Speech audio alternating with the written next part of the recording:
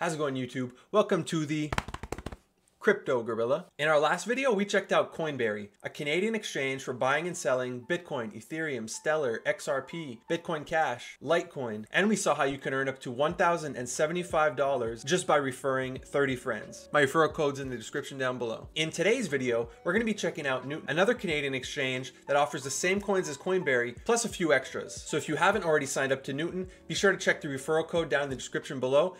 And we'll each get $25 when you sign up and buy or sell at least $100 of crypto. So the way this video is going to work, I'm going to split it up into desktop and mobile app. So if you only care about the mobile app, be sure to check the timestamps down below. That way you can skip ahead and you don't have to listen to all the desktop explanations. So here we have the Newton website. It is a very good looking website. The colors, the animations, the illustrations, very nice. You can see here XRP support has been resumed. They've had some trouble with a lot of their coins. If you plan on signing up, I suggest you follow their Twitter as they have a lot of updates. They're very vocal with their community on what's going on. And while you're at it, you might as well follow the Crypto Gorilla on Twitter. That is @Demchi, D3MCHI. It'll be in the description down below as well. So if we go to prices here, we can see that like Coinberry, like ShakePay, Newton charges a markup on your trades. The markup prices are variable, so they're changing every few seconds. And it also depends which currency you're using. So if you're trading from Canadian dollars, you'll see you have a 0.6, it just changed, a 0.59%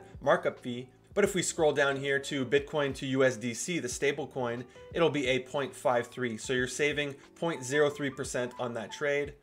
Unless it just updated, so now you're saving even more. Just something to keep in mind when you're trading. We can also see that they offer the same 6 coins that you can get on Coinberry, but they also include Monero and some stable coins like USDC, Tether, and a Canadian stable coin, QCAD. So now that we've checked out the website, you can go ahead and log in or sign up. I've already signed up. The process is fairly simple. Username, email, password, and then you're gonna have to do the typical KYC, the know your customer steps. You're gonna have to provide identification, whether this be a driver's license or a passport. But overall, the flow of their sign up is really great and it takes max 5 minutes. So once you're signed in, you're gonna land on this dashboard, and here you'll have your net worth, you'll have your transaction history, you'll have a bit of market information.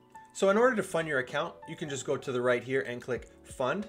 And then you'll have 3 options: e-transfer, wire transfer, or cryptocurrencies. So if you want to do e-transfer, you would click here, you would enter the amount, then you would click send fund request. You just hit confirm, and then they're going to send you an email with which email you need to send your e-transfer to, as well as a string of random numbers and letters you're going to include in the message. If your bank requires you to have a question and answer, you just go here to the right, settings, and then right here under e-transfer answer, this is where you'll find the answer for the question and answer portion if your bank requires it. The other way we could fund, which is what I did, is by sending crypto from another wallet to this wallet.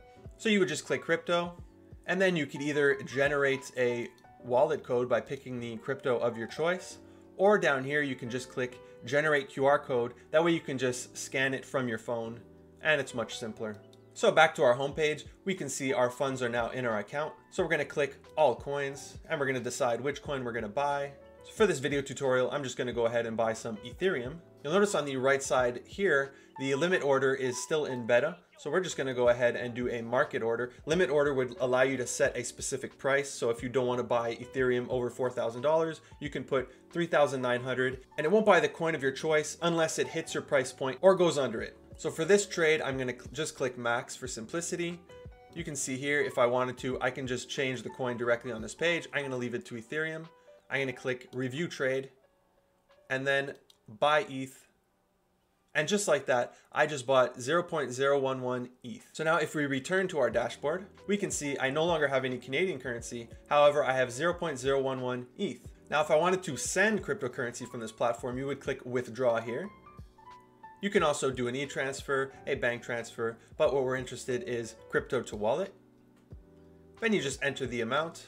You can either paste an address or you can do scan a QR code if you're on a mobile device. Then you would review the withdrawal, you would confirm it, and your crypto would be sent off to the wallet of your choice. So to sell, rather, you can either click on it, or on the right here, you can do trade. Here I'm going to switch this, or first I'm going to have to switch this to another coin. Then here I'd be able to pick ETH, and next I'd be able to pick Canadian dollars. I'm just going to click max, and then once again, review trade, buy CAD, and just like that, I've sold my Ethereum 4 Canadian dollars. And that does it for the desktop portion. Now we're going to move over to the mobile app. So now that we've logged into the mobile app, when you land, you're on your portfolio. If you click the other tab, you can see all the market prices. So if we want to fund our wallet, we would click add some coins to your portfolio. And on the right, you have add funds. From here, you can do a wire transfer, you can do an e-transfer, or you can add crypto.